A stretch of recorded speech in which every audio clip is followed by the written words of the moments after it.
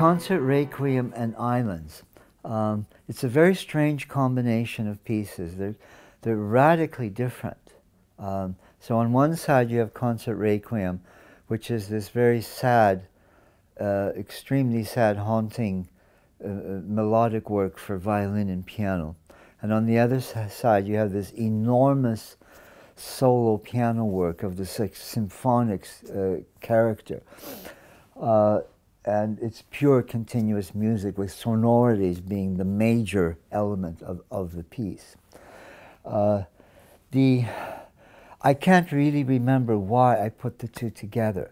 I had hoped that the melodic piece would bring the classical world more to listen to the Islands, which was this symphonic atonal sonority piece.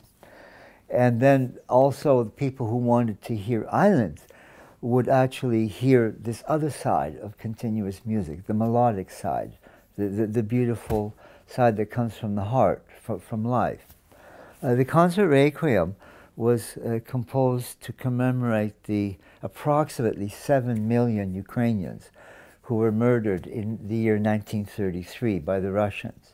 And it's probably the biggest genocide of world history, and it's been completely hidden from the people as well. And even to this day, a lot of people say, well, yes, it did happen, but you know, it was this or it was that. It was not. It was a pure act of genocidal murder. It was terrible. And so the music really was my